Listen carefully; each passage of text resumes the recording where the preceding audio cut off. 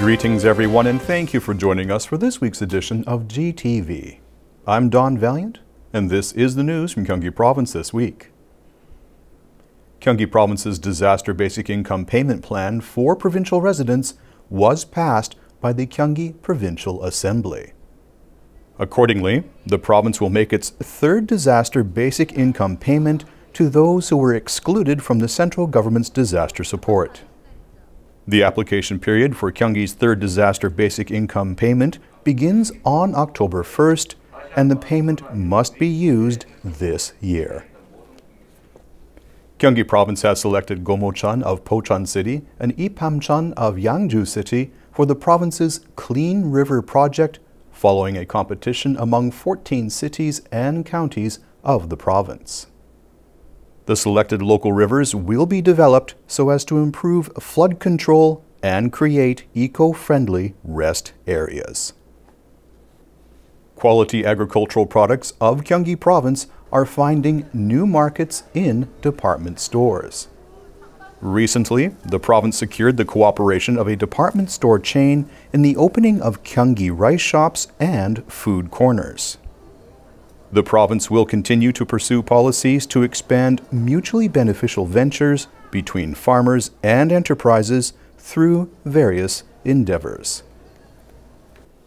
The Gyeonggi-do Fire Services recently staged emergency management skill training so as to better prepare for disasters in terms of environmental changes and site-specific contingencies. With more than 150 officials participating, including emergency support teams of the Gyeonggi-do Fire Services, this disaster training session also featured equipment for the rest and recovery of participating personnel.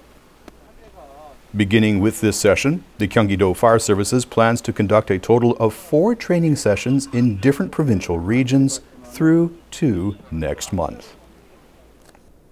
The Gyeonggi Agricultural Research and Extension Services has introduced a DIY online healing farm program that offers contactless healing farm experiences.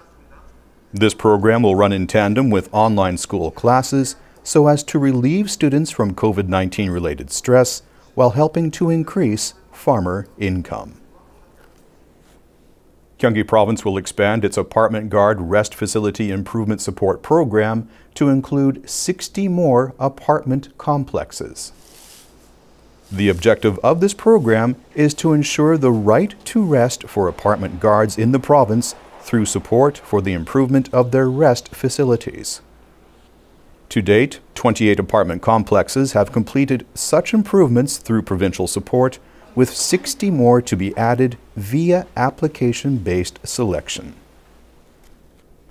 Jointly with the cities of Yongin and Seongnam, Gyeonggi Province has launched a consultation body to help settle a dispute between the two cities regarding the expansion and reopening of the Gyeonggi Bridge.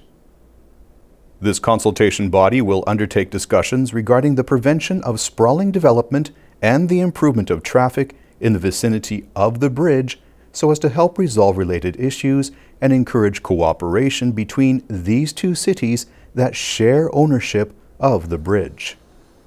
In cooperation with the two cities, Gyeonggi Province will pursue arbitration of the Gyeonggi Bridge dispute through relevant consultations for the realization of a mutually beneficial settlement by December. Thank you for joining us for this week's edition of GTV. We look forward to seeing you again next week.